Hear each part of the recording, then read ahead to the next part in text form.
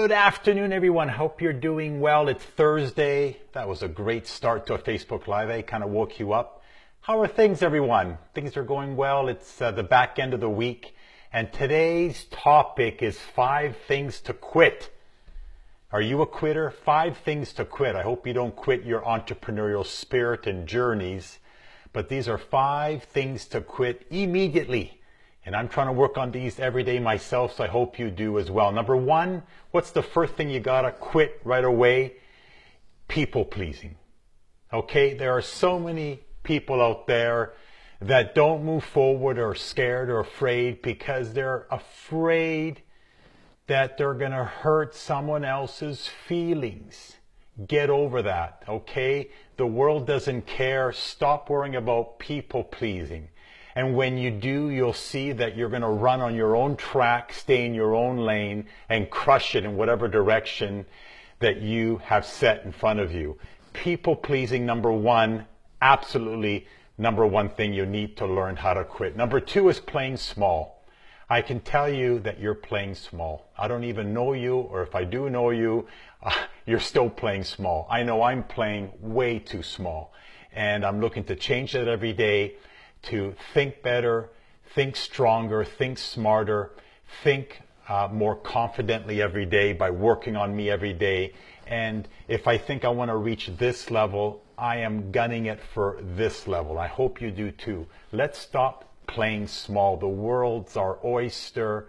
We are so blessed in the world that we live in, world we live in, the way we can communicate with the push of a button like this, to be able to communicate your ideas, your thoughts, your direction, your vision, your purpose in life. Don't play small, play huge, ginormous, and get out there and crush it every day. The third thing that you and I need to quit, like yesterday, is procrastinating. Are you procrastinating in your business?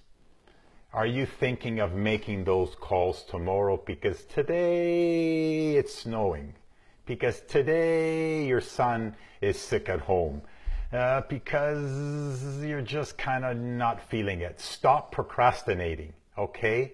Don't leave it for tomorrow. We have no idea what tomorrow brings, okay? That's why you hear Dan McCormick, he's having the greatest day of his life today.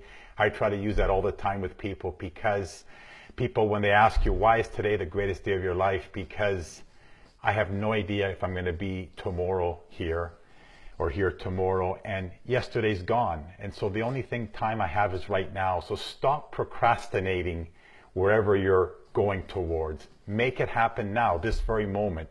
If you've got to do something, do it now, and you'll be better for it in terms of taking action and moving anything that you're meant to be moving forward. Number 4, the 4th thing to absolutely quit is living in the past. Living in the past, okay? And that can really speak to even worrying about the future. But the 4th point is living in the past. The past is done. Done-o, as they say. It's gone, okay? You cannot go back. And so we all, including Marco, need to worry about what I have presently going on, because that's going to drive the future. So living in the past, simmering in the past, it only stops you from growing, because what had happened, make it a lesson to learn what has happened, good or bad, in the past, and move it forward for the future. The 5th thing to quit, can you guess what the 5th thing to quit is? We spoke about people pleasing, playing small, procrastinating, living in the past. The 5th thing that I'm working on, I hope you're going to work on, that you absolutely need to quit, is perfectionism. Perfectionism. Now, I'm a very detailed-oriented human being, as a lot of you know, and I like to see everything always nice and neat and organized. That's just my nature. No one's perfect. Only the gentleman upstairs is perfect. The rest of us have flaws. And so I'm ever so slowly working towards that, to understand that I'm not perfect. And when you worry too much about perfectionism, that tends to freeze you, especially in this business of entrepreneurship, especially in this business specifically of network marketing. When you want everything perfect, it frees you from doing the activity that's going to drive your business forward, like picking up the phone, like making three-way calls with your sponsor, trying the products, attending events, pushing yourself outside of your comfort zone, specifically when it comes to this business. So try not to be perfect and have everything organized before you begin. Just get down and dirty in this business and forget about perfectionism. Fall over your words, trip over your feet, like I do so many times on these Facebook Lives. It doesn't matter to me. I'm just documenting my journey going forward.